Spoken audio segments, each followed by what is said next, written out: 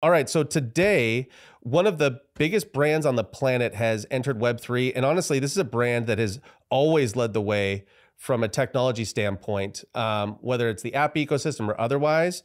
Starbucks has always been known for being on the cutting edge. And the team behind Starbucks's Odyssey program, which is going incredibly well, is a team from Forum3. And so Joe from Forum3 has graciously decided to come on and answer some questions, not only about the actual Starbucks project, but also about his company and what they're doing at Forum3 and how they're thinking about technology and loyalty and the intersection of this new economy. So thanks for joining us, Joe. I really appreciate it. Absolutely. Thank you so much for having me, Jesse. I'm looking forward to the chat, talking Odyssey, talking Web3, talking tech. I can't wait. So you've been in this space. I mean, I talked to a lot of founders or executives like yourself in this space, but very few of them have been in as long as you have. How did you first get into, I guess, what we're now kind of calling Web3? Yeah, it's funny. I've always kind of been a little bit of a degen at heart, and I actually entered the Web3 crypto space back in 2017 via the way of sports betting. And so at the time I was, big into sports wagering, and there was all this, it wasn't the same. The market there wasn't the same as it is now, in the sense that it wasn't regulated like it is. And, so you had trouble depositing on certain websites, and they actually were only taking Bitcoin at the time. So that's what caused me to open up my first Coinbase account. And at the time, Coinbase only had Bitcoin, Litecoin, and Ethereum on it. And you got all your information from Reddit. And I was by buying Bitcoin to deposit onto a sports book, and then I would take it off. It would sit in my account. And that time, it's funny, it's actually 6 years ago, almost to the day. I think my first Bitcoin purchase was May 7th of 2017. And so we just passed it. And so I would make a wager. I would pull it out. It would sit on Coinbase. And that was the run from 1,200 to 3,000 for that first time. And so I would have it in there, and number was going up, and I'm like, man, I should probably understand what the heck this stuff is. And so I went down the rabbit hole and never came back. And, quickly after that, in 2018, I started podcasting. So I started creating content around just crypto in general, Bitcoin, Ethereum, and that has parlayed into this role. So, as we sit here and we're kind of in this bear market time, it's a cycle that I've been through before. We had the same thing happen in kind of 2018 through 2020, and it was almost 2 years. And, it's a hard time when things like this are happening to stick around, right? And so my advice to people is always just be here, right? And so the podcast at the time and creating content was my way of sticking around and really staying involved in the space, continue learning, participating. And that's parlayed me into everything that, I'm doing now. You know what's awesome about that, Joe? Because what I try to tell folks is, if you have never been through a cycle before like this, honestly, I'm more comfortable in these cycles because all the noise kind of disappears. Totally. What people don't understand is right now there's access. You can actually go and talk to people that honestly 5 years from now are going to be so busy, and they're going to be running such massive organizations that it's going to be impossible. And so going to the meetups and things like that, you can actually get to know folks and learn at such a higher clip than when there is 1,000x amount of people at any of these events and different things like that. And so now it's kind of your chance to really get to learn from the best, in my opinion. That really, really resonates with me specifically because it's how I ended up where I am today, right? So at that time, the idea of being in crypto or Web3 full time meant you were either a developer or a trader. And those were your only options at the time. And there wasn't businesses being built on the back of this technology that allowed for non-technical people to really be involved. And so, you kind of had to bide your time, and it was sometimes discouraging, but the access piece is really important, because what I was doing in, the NFT bull run was really just learning in public. And so I was just sharing what I was learning about play to earn gaming on my Twitter timeline and creating content and podcasts. And, you know, that got enough attention from the right people that got me into some rooms that quite honestly, I felt like I didn't belong in at the time. Right. And so, I can't tell you how much that resonates with me. And my one piece of advice, you know, if you take anything away from anything I say in this is just start learning in public and don't be afraid. And that access piece is so incredibly spot on because, you know, when you're in these nascent technologies, like you see it happening here with AI too, where it's now having its moment and you can get access to people that normally you shouldn't be able to get access to. And it's because you're early and everybody's learning at the same clip, you know? I love that. And, you know, it's amazing that you came in and started making content because in essence, you came in and you're learning, but you're also going, how do I create value? So you're creating, it's almost like I'm taking in all this information. I'm going to distill it down and kind of give it back and hopefully it helps you. And so next thing you know, you're at, Forum3. And honestly, what you guys are doing at Forum3, I don't know if there's, you guys are the standard. Like, I don't really know. And the fact that you're this far out in front, because what you guys are doing with Starbucks, and I know that you also, it looks like you added Boston Globe and you're starting to add more and more to your roster. In my opinion, this is just what every brand has to do. So, you know, some of the stats that I always talk about that people are probably tired of me hearing, you know, from me about is like of the top 100, consumer facing brands in the world, 40 of them are already in the space. And in my opinion, the other 60 are already building, right? Boston Consulting Group is pegging the tokenized global digital assets within 7 years at a $16.1 trillion market. So that's 10% of global GDP. So what you're going to see, and there's all these rumors and really interesting stuff that we're hearing from Amazon, yada, yada, yada. Like, honestly, a year from now, this, in my opinion, what you guys are doing, everybody will go like, will be obvious, but it obviously wasn't obvious to anybody except for you guys when you started. So how did Forum3 happen? Like, what were y'all seeing that meant they go, hey, we're not going to just do this for ourselves. We're going to build a platform.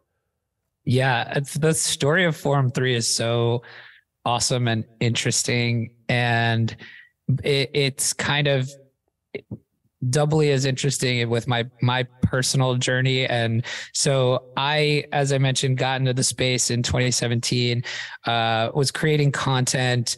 The NFT kind of boom of Top Shot was happening in 2021, early in like the February 2021.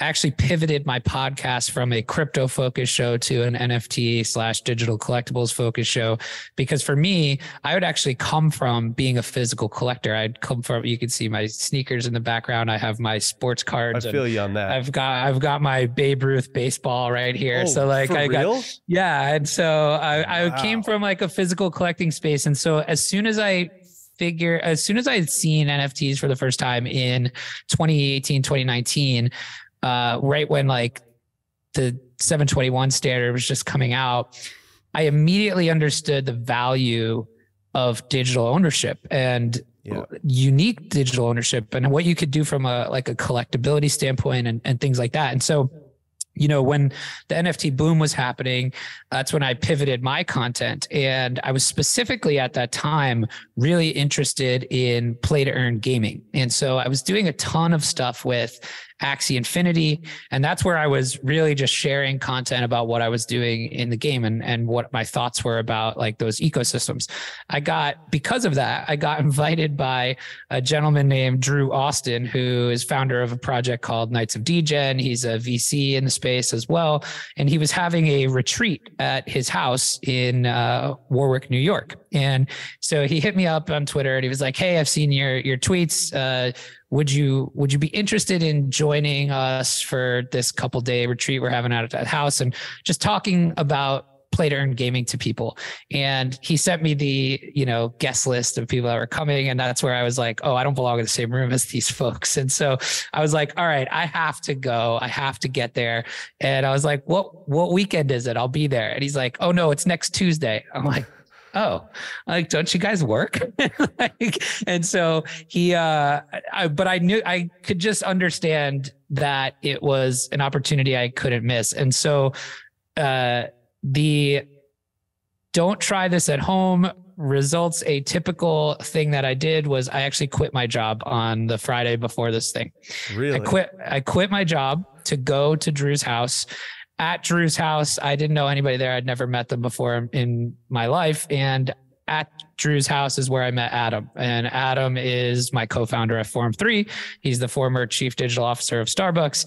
And that's where we met. And I took that kind of calculated risk and it paid off for me. But when I met Adam that day, him and I immediately hit it off, especially around this idea of play to earn gaming. And that's kind of where our original thesis around Forum3 came from. And we were really fascinated with the mechanics of, tokens or NFTs as digital rewards, but we were very obviously observant of kind of what the downfalls in these current economies were, right? So like we've seen kind of what happened to Axie Infinity, up, down, and it just, the incentives didn't align, right? Because, and so what was happening at that time that we were seeing was these economies that were being built were super extractive and they were all funded by the user, right? So user buys assets, user funds the economy, they're rewarded back for their work in the ecosystem with these tokens, and everybody is in a rush to ROI and sell their tokens. And that's when the whole thing crumbles and it doesn't work.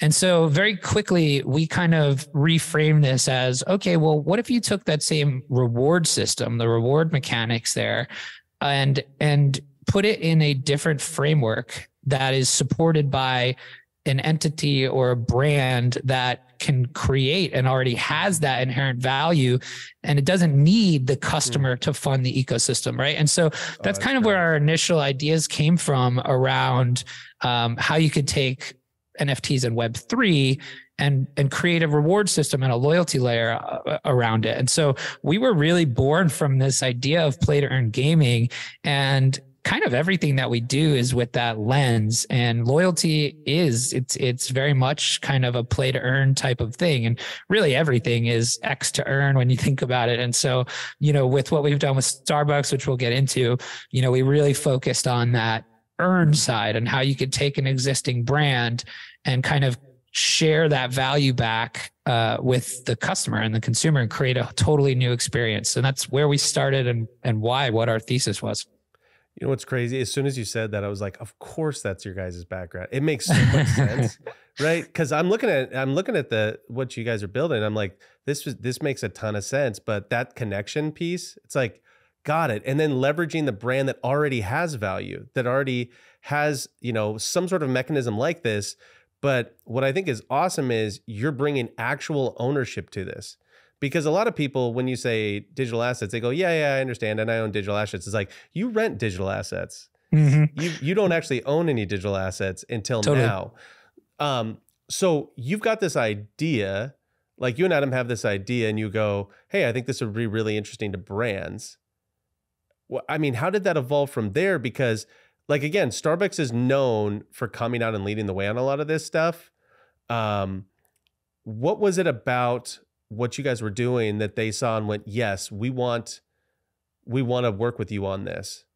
Yeah. So this is really interesting as well. And so obviously we as Forum3, because of Adam's background and relationships, we're very uniquely positioned to have this dialogue with Starbucks, right? So, but what's funny is at the time, Howard Schultz was not the CEO of Starbucks, but Adam obviously has a personal relationship with Howard. So Howard was interested just in general in what Forum3 was doing. And so he took an interest in what we were doing. We had just Adam and Andy, who's their co-founder, had a lot of discussions and dinners about just Web3 in general with Howard. And when he did go back a couple months later, just very totally serendipitously, not premeditated or pre-planned, he went back as CEO and said, hey, let's do this. And it was really interesting because at that point, and this is honestly, you're hitting us on a lot of milestones. So we went out to Starbucks for the first time to kind of educate on Web3 almost a year ago today. And Wow.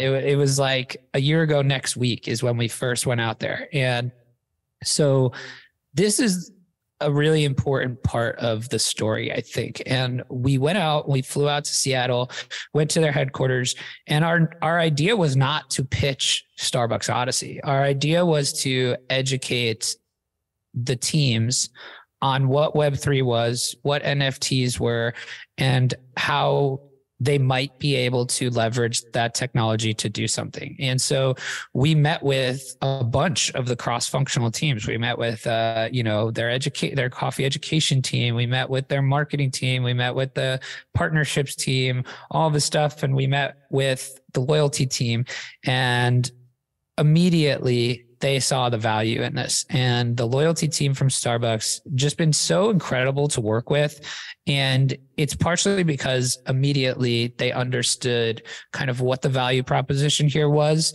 And they said something to us in that first initial meeting, which was really interesting. And they said that they'd been looking for something like this for a long time. And when you break that down as to why, it's really interesting. If you think about what the current loyalty system is in the app, right? You've got this incredible app, mobile app, where you've got 30 million monthly active users, and it's one of the most successful loyalty programs on the planet.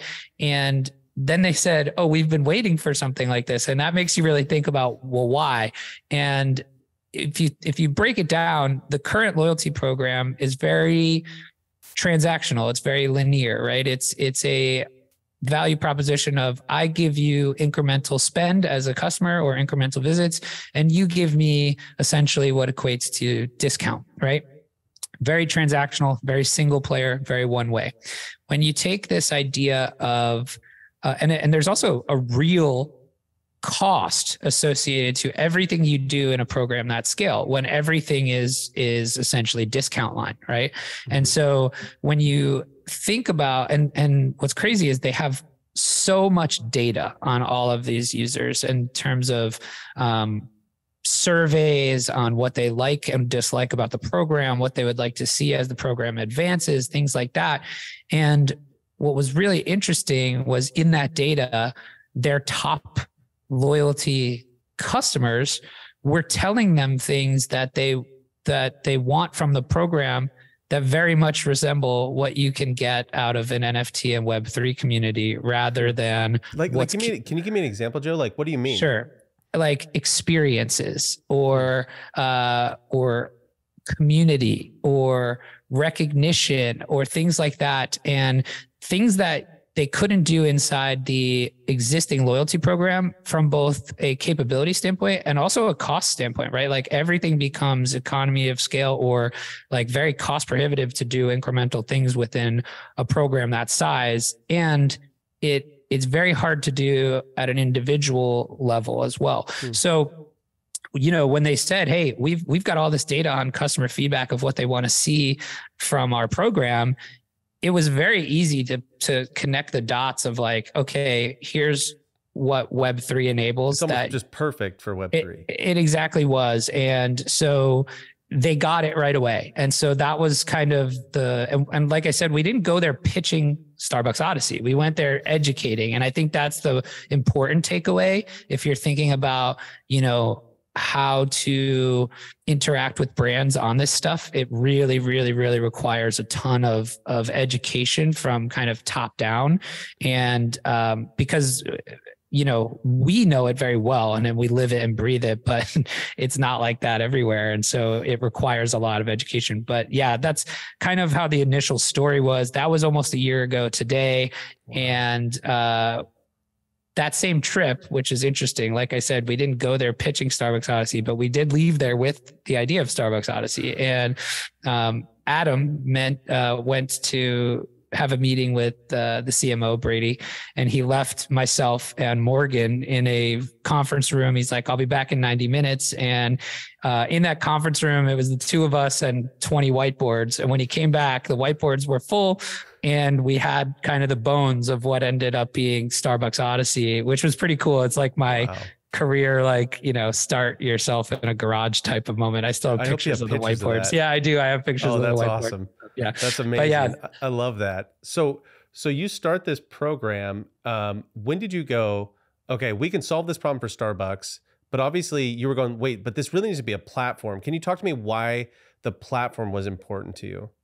Yeah, I think there's a lot of reasons that you would need to build a platform. And I think the main one for a brand like Starbucks is you have this kind of legacy program that has 30 million users in it, and you want to build something for those users, right? It's not necessarily an entirely new audience you're building for. And so how do you bridge the gap between Web3 technology and the very easy way they interact now on the Starbucks Rewards app, right? And so the only way to do that is by building the platform, because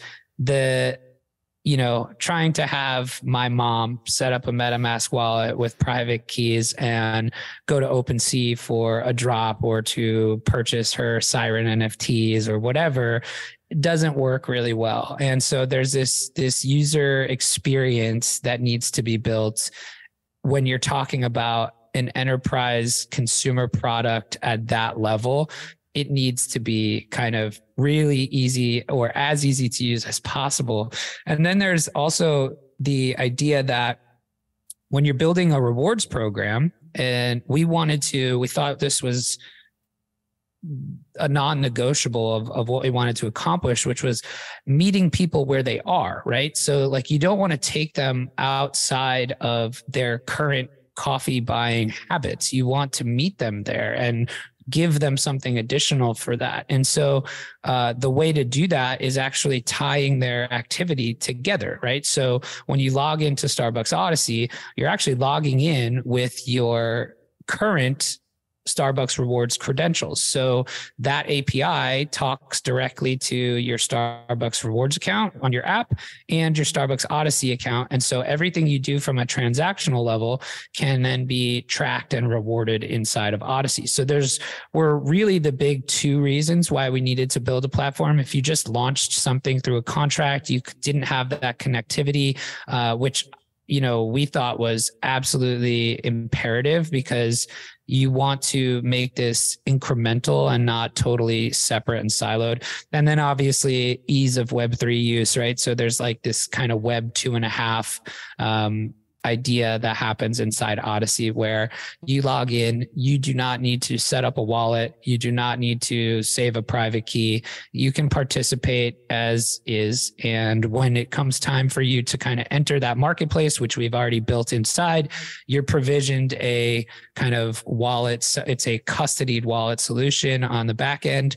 And you never need to know how to use it or operate it aside from buying and selling in that siloed marketplace. However, if you are kind of Web3 native or Web3 curious, you also have the option to connect your self-custodied wallet, and your points and stuff get tracked in there as well. So you could actually pull that out. You could self-custody it. You could put it on your Ledger, your cold storage, your MetaMask, whatever, and you can go sell it on OpenSea or transact with it on those decentralized marketplaces as well. So we wanted to build an experience for both existing customers and like both sets of people, the Web3 native and the, Web3 new folks, or just Starbucks fans in general.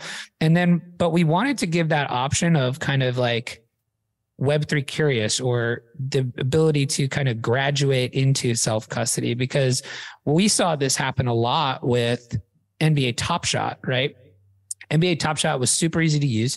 You could pay with a credit card. You had your account. You didn't need to really know anything on how to set it up. And it was just easy. But what happened was you got a lot of like people that we now interact with every day in the ecosystem, that was their first NFT experience. And as they kind of found what was outside of Top Shot, they moved, right? They learned how to set up a MetaMask. They learned how to, interact in a decentralized way. And they kind of graduated from Top Shot to, a more decentralized option. So we wanted to give that option for people as well. I always joke around and say I call it a mullet platform, where it's Web 2 in the front, Web 3 in the back. And so it's the experience that, you know, you need to have for like somebody like my mother to use, which she does very often now. And, you know, but also the ability to kind of keep that decentralized feeling if you wanted it or needed it also. Okay, so I'll tell you a funny story about what you guys are doing. I was with a buddy of mine from Web3 we were all in town for the People event, right? And we're at this like hotel, and he's looking at he's like, let's go get coffee. And he's like, okay, well, it's like 6 blocks away. And I was like, there's a coffee shop right there. He's like, dude, I got to go to Starbucks because I got to get my stamps. And I was like, okay, that's interesting to me. The fact that like totally. He was willing, like, I'm going to go way down here out of the way, right? Now, granted, he's a Web3 person. So, but when I saw that happen, I was like, this is catching. Like, this is the fact that that's built into like his day, you know, is like, nope, if I'm going to do this, I'm going to go through Starbucks. That kind of behavior that you're starting to get and see, I mean, it's hard for me not to think it's starting to really catch on, which is interesting. So let's go to the top. Like, so what is Odyssey? Like, what is Starbucks Odyssey? So it's a great question. And I think the easiest way to describe what Starbucks Odyssey is it's a kind of parallel path loyalty program. So you've got your traditional loyalty program that you run through your mobile app with your stars, and that hasn't changed. So if you're a current user of that app, nothing about that is disrupted. It is there. You can still use it. Odyssey runs parallel. It's its own separate platform at the moment. So it's kind of it's a mobile friendly web app. And at the core, it's a gamified experiential loyalty platform. And so when you enter Odyssey, as I mentioned, you log in with your normal Starbucks credentials. So it's then innately tied directly to your rewards app. So anytime that you do a transaction, it can be credited in both your rewards app, the legacy rewards app, and your Starbucks Odyssey. But what you'll see is something that we call journeys. And journeys are kind of like these quests, if you will, right? And they're kind of like branded Starbucks authentic content, right? So your first quest, you come in and you might see the heritage journey. And this is to teach you kind of all about Starbucks heritage. And you'll do things like take a virtual 3D tour of their Costa Rican coffee farm, or, take a quiz on where the origins of the coffee come from. And there's like, some content, some mini games, some things like that. And then typically there's some kind of, coffee purchase experience that's tied to that. So for that coffee heritage one, for example, you buy a Starbucks coffee, one a week for 5 weeks, and that completes that challenge for you, right? So you've got this kind of dual thing happening where you're immersing yourself in Starbucks as a brand through kind of their storytelling, through learning about their brand in an authentic way. And then it also meets your typical Starbucks purchasing activities, right? Like, it's not buy 5 Starbucks in a day. It's buy 1 a week for 5 weeks, which is a pretty reasonable thing if you're a Starbucks goer, right? Or if you're like me, you buy multiple in a day because you're a caffeine addict.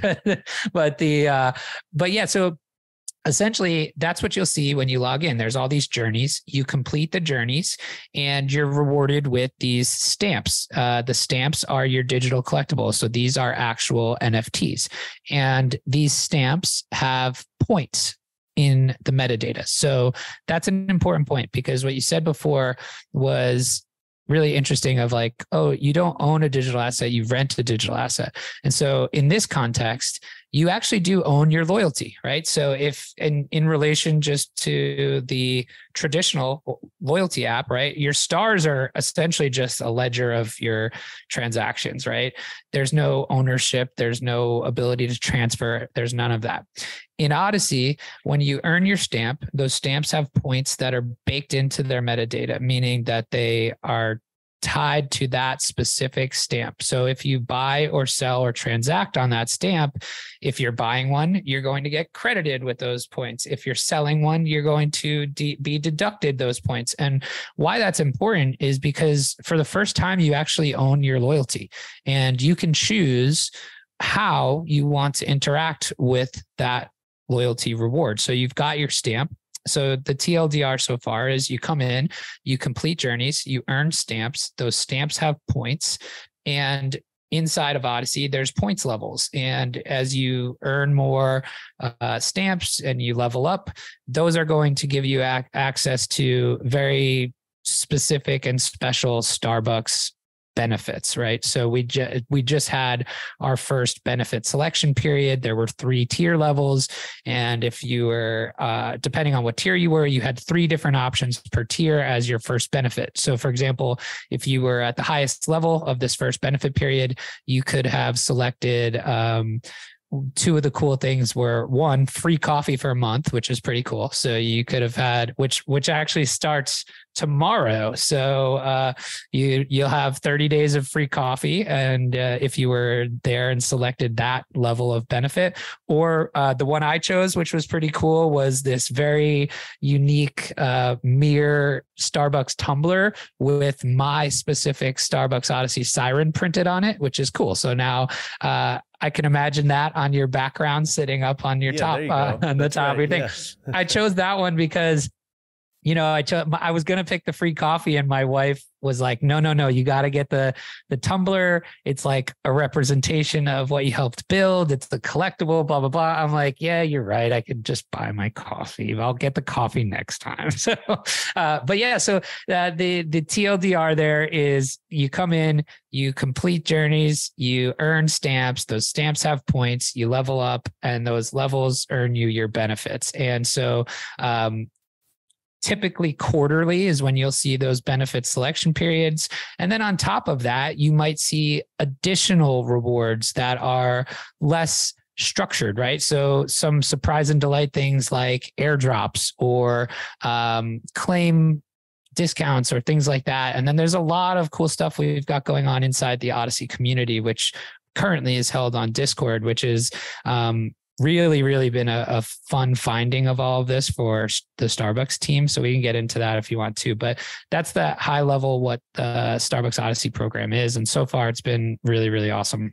That's awesome. So you go on journeys, you collect these stamps, the stamps have points, and then you can cash those points in for different things. But the cool thing about this is if I wanted to, I could also sell one of those stamps. Correct. Right? Yes. And so I remember, I think it was the first stamp you guys did.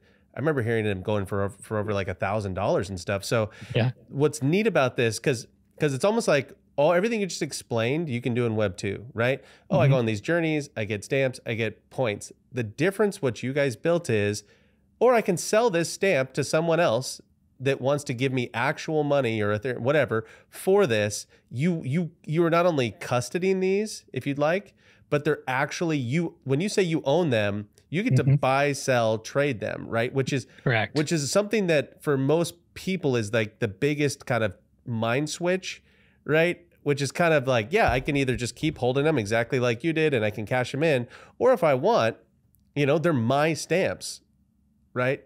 Yeah. So it's a great point. And I think that's the huge differentiator, right? There's a couple reasons of like why blockchain that we can get into if you'd like.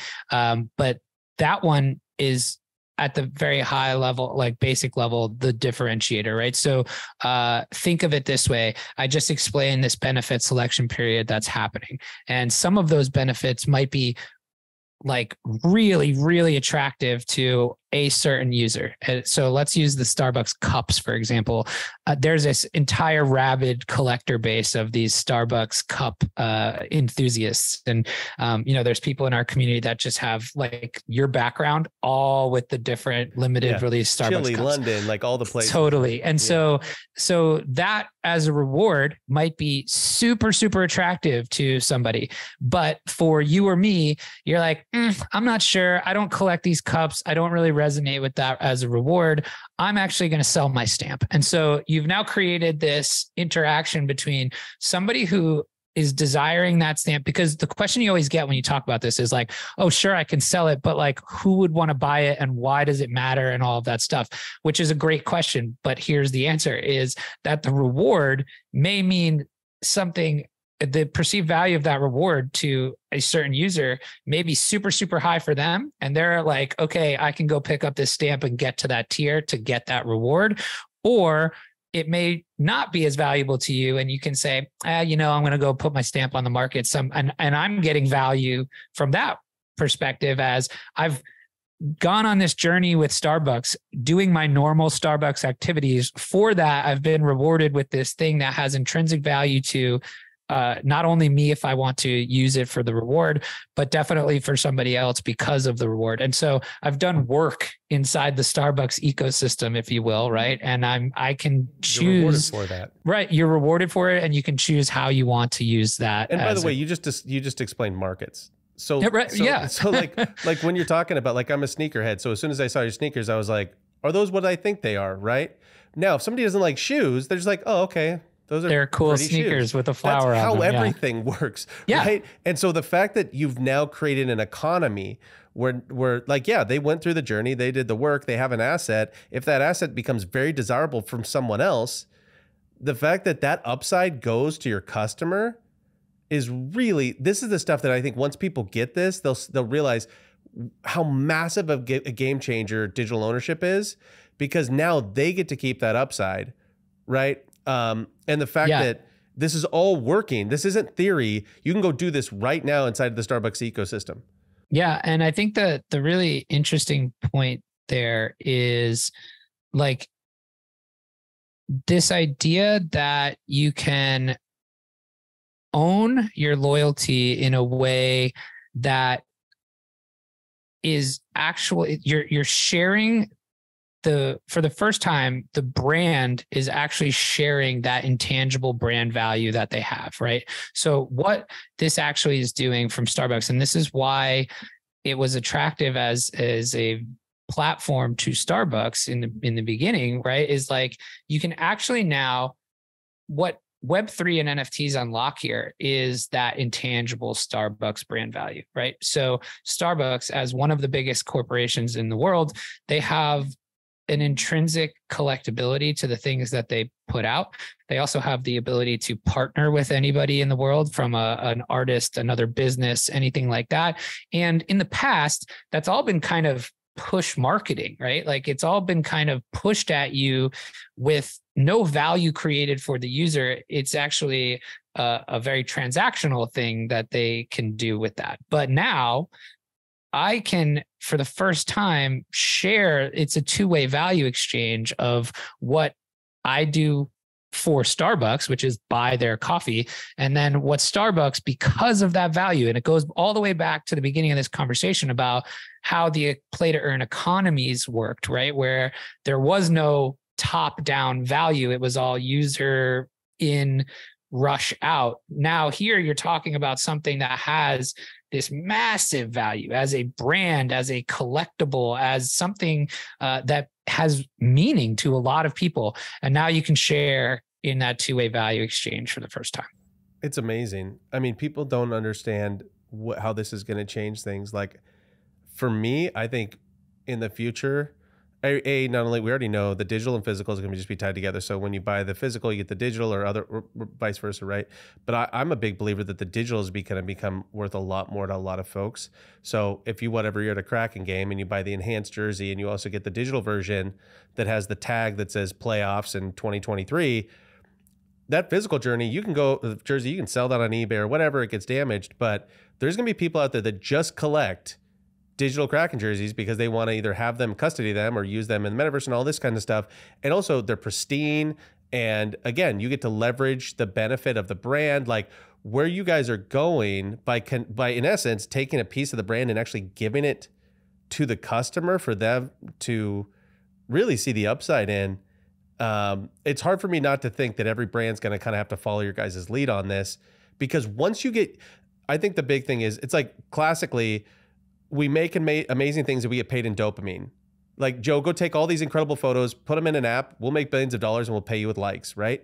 Mm-hmm. up to this point, everything's been renting. Oh, you bought that movie? You paid to buy that movie for $25 on Name the Platform? Great. If I bought this movie, I should be able to like let Joe watch it, right? Or I should be able to sell it to Joe if I'm done watching it. Oh, I can't do that. Oh, I'm buying it, but I never bought it. I'm renting it. What you're extending to people for the first time really is ownership over the loyalty incentives you get. And it's up to you. Like if somebody wants to offer you $100 for that stamp, you can say no or yes, or right. You've created a market and they get the upside. It's kind of one of those things like once you get it, you go, how did we ever do it any other way? Right. And I feel like what you guys are doing at Starbucks and just your platform in general is kind of tip of the spear for helping consumers realize, honestly, you've been expecting too little, in my opinion.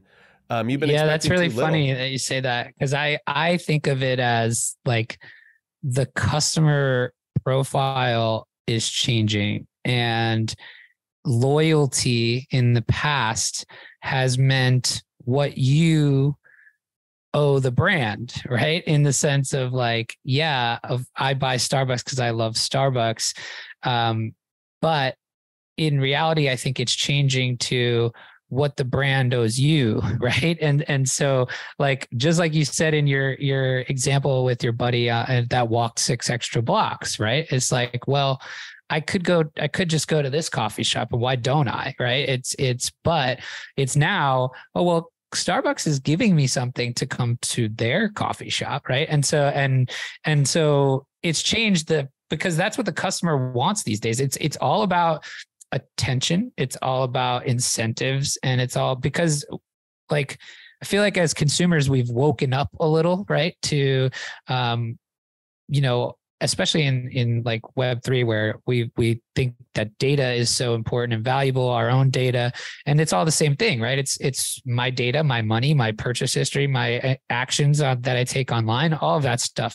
And it's valuable. And so the more people recognize it's valuable, it means that their attention becomes valuable, and all of that same thing. And that's where these loyalty incentives really are. And you also hit on a couple of things there with the jersey example that I love about not only the digital physical, but this is one of the other reasons why I love the like why blockchain for this question. So I'll give an actual Starbucks example. Years ago, Starbucks did an initiative with the Seattle Mariners, and they gave everybody these really cool collectible Starbucks Ichiro cards, and they were physical cards. And who knows who has them now? They're in somebody's desk somewhere, or maybe on a shelf or whatever, but there's no connectivity there. There's no connectivity from the person who has that back to Starbucks. There's no connectivity from the person who is that to somebody else in Seattle who has that might be this massive Ichiro fan and Starbucks fan that you could connect together. So there's something that's really interesting about that as a, not like a CRM, but just community, right? And the fact that like now I know everybody who has every program that we've ever run, right? Like I know who's completed X amount of journeys. And so I could say, hey, look, you've now completed every journey that Starbucks Odyssey's ever done. And because of that, we're going to give you this exclusive offer that nobody else gets, right? And or, hey, by being in Starbucks Odyssey, you have access to this community of thousands and thousands of people that love Starbucks, that love coffee, that love art and culture and creating. And you're now making connections with people all across the country that you would never connected with before. And so there's a lot of interesting things there too. Joe, because I want to double click on the community piece. I heard someone say that, Web3 kind of at its essence is a community of people with the same aligned incentives. So one of my favorite artists, Nina Chanel Abney, she's one of the biggest artists on the planet. I don't know, it's something like a 6-year waiting list to get her paintings from museums.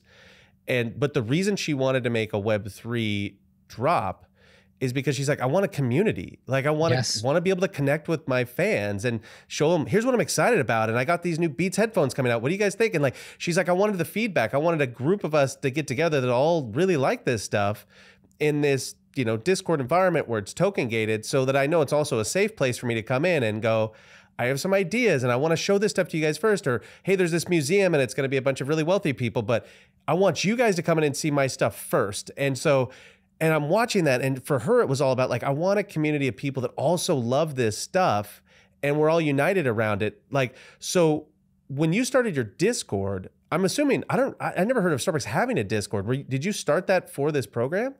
Yeah. So very, I would say very slow and careful rollout of the community, and for a lot of different reasons, but mainly Starbucks has never had a community like a digital community like this, right? And so and we wanted it to be very exclusive to only people inside the Starbucks Odyssey platform.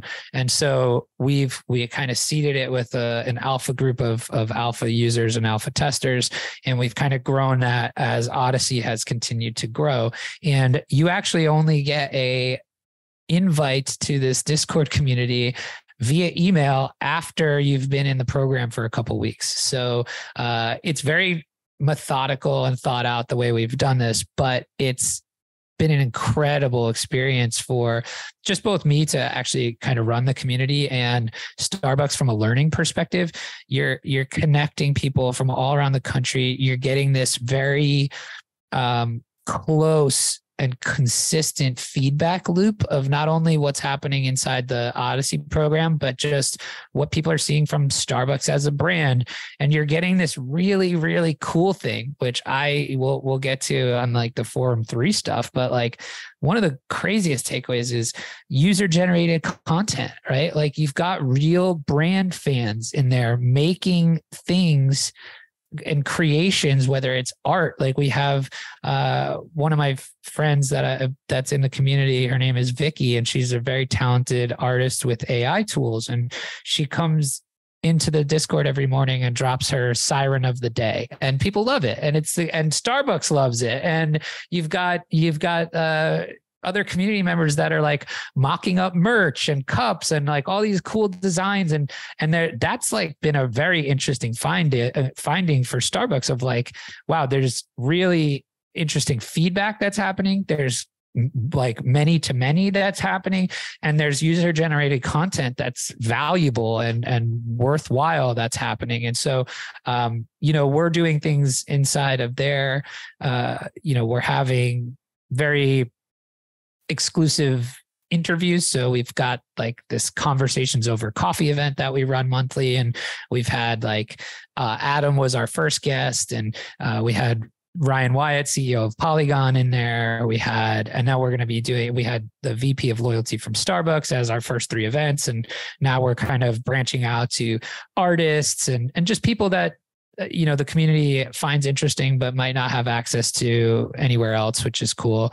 We've got a bunch of really cool community initiatives, like giving initiatives, and there's a lot of cool kind of incentives going on inside that community too. But it's been, I would say, one of the highlights. If you were to ask Starbucks what their best experiences from Odyssey have been so far, I think they would tell you the community is absolutely a highlight. I mean, what brands owners, so when I'm talking to brands about this stuff, I'm like, I know it's scary to give up some control and to give up some ownership, but what you get back is staggering, right? When you bring people in and you give them a voice like that. I mean, if I've done this before where I'll be talking to a bunch of execs and I'll go, what's the most successful startup in history? And they'll be like, I don't know. I'll be like, it's called Bored Ape Yacht Club. And then people are like, say that again, Bored Ape Yacht. I go, yeah. 4 friends got together. Their first goal is to pay back their moms. A year later, they're worth $4 billion. That's never happened before. That's what happens when you give a community ownership and you trust them to like kind of start to self-regulate and make things. Because the funny thing is you start to go, wait a second. So these folks are making content for us. They become our best salespeople. They become our best creative team. They become our best marketing team. And all we had to do was like allow them to own a piece of the brand. It's like everybody can win in this Web3 space. And so also, how cool is it for that artist that's using the AI tools every morning?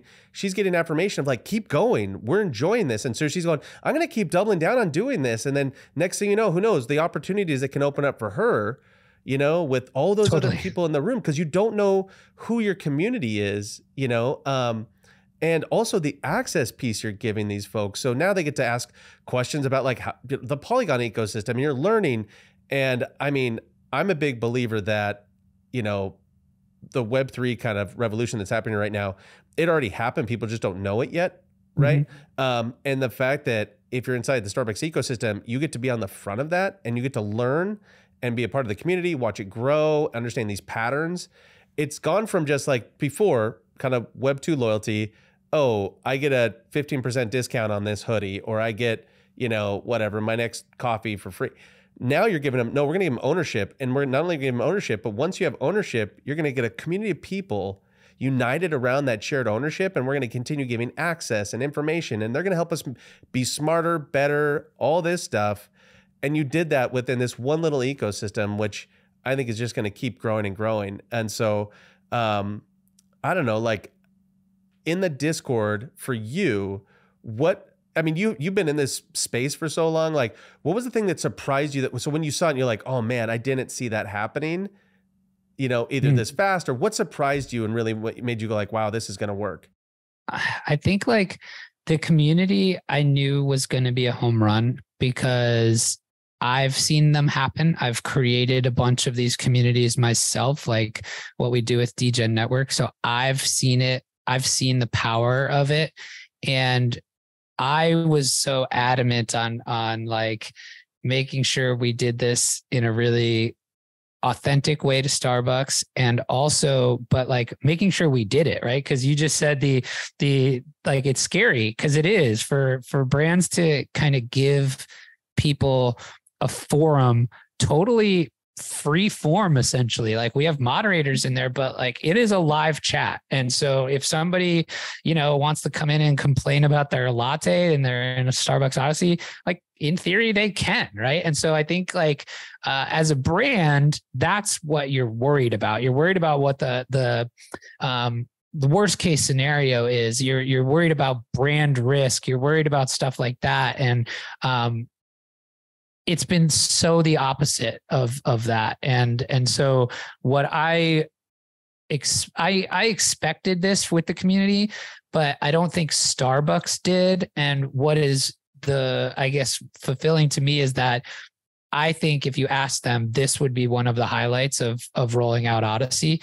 And Odyssey, honestly, it couldn't happen without the community so this is one that I didn't recognize was so important about having the community was it's new tech, right? So like stuff's going to break and you need that feedback loop of, oh, this might be working for the broader issue, but there might be something that's broken and that might cause, you know, a wider spread thing. And there are things that we wouldn't have known about that weren't working without the community, right? And so like it really helps build, like when you said people are there at the ground floor building with us, that couldn't be more true. And I think that was what was most surprising to me about the community is people's willingness and patience to go on that journey with us, right? Because they feel part of it, because we're asking them to be part of it. We're asking for their feedback. We're taking it, we're implementing it. And that part has been kind of magical to me. And like, you know, there's this daunting thing of like, oh, well, we got to launch a Discord, right? Like, and I wouldn't do it any other way without it. Like I wouldn't not have a community if you're a brand doing this stuff, because you have to give these people one, a central place to actually engage with the platform in a way that's authentic to them. And then two, that feedback loop is invaluable. That's amazing. Okay. So I know we're at time. I got one more question for you, Joe. So you have not only are you a tech founder, obviously, you're about as one of the most connected guys in the space. You're a collector. You've been around as long as kind of even before what most people even consider the beginning of Web3. I always like to end by asking folks like yourself, like, in essence, what can you see that you don't think other people can see yet? Like in Peter Thiel's book, 0 to 1, he said, what's the unpopular belief that only you have or a very small group of people have? What is that for you? There's two things. One, it's that this whole paradigm of how a consumer interacts with the brand is changing before our eyes, like we talked about, right? This idea that loyalty is no longer like what I owe a brand, it's what the brand owes me, right? Like I think that's happening. I think there's this other thing that the attention economy, all these brands are content companies, whether they see it or not, they have to be. And so Odyssey is a great example of this, where you're in this incredible environment of like authentic brand content that really deepens a relationship with the customer. A quick example, that Costa Rican coffee farm tour video, that's existed for years. And nobody watched it without the proper incentives. But as soon as they do, it's an incredible experience and you get the feedback of that. And every brand's going to need to realize that they're in the content game, whether they like to think so or not. And then lastly, it's how AI is also going to impact all of this. So this idea that you're giving ownership to people through a Web3 collectible and reward is one part of that. That's, I kind of mentioned at the top, that's the earn side, right? AI is going to change the play side. And so all of this stuff is empowerment technology, right? I used that, my friend Vicky as an example earlier of somebody who, is creating Starbucks content through her artwork that she was never doing before these tools came around. And, that's going to happen more and more. And brands are going to need to lean into that as well for this idea of consumer or customer generated content for them, right? Like it's a massive superpower when you activate a community like that. So I would say a combination of all those things is where I'm super focused. I think the puck is going. And, I think that's what you'll see from us from Forum3 in the future too. Well, congratulations on everything at Forum3 and being on the cutting edge of all this. I've been watching what you guys have been doing in the Starbucks ecosystem, and I can't wait to see how the platform evolves. So thanks for your time, Joe. Thanks so much. This was great.